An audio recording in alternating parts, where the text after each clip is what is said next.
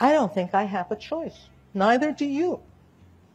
None of us were born to be bystanders in life, to let things just happen to us. It's not acceptable to say that I'm a product of something that I can't control. Yes, you can. Your destiny is in your hands, in our hands, working together. And so for me, look, there are days I get discouraged. There are moments where I am deeply, deeply disappointed. And yes, there have been moments where I've stopped and said, is this worth it anymore? And every time I do that, I lick my wounds for a while. Sometimes I cry. And then I say, okay, let's fight.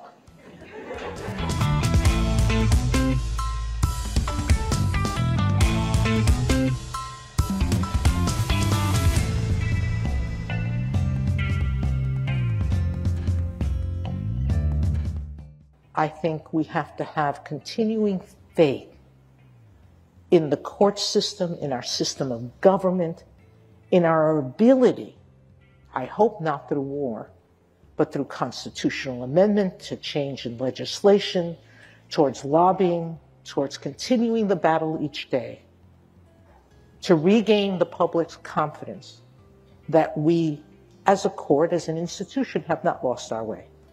We as a society have taken steps some may disagree with. But if we disagree, we will continue to battle to do justice. I truly believe in the magical words, the arc of the universe bends towards justice. And I can't keep going unless I continue to believe that. And I have to inspire all of you to continue believing in that.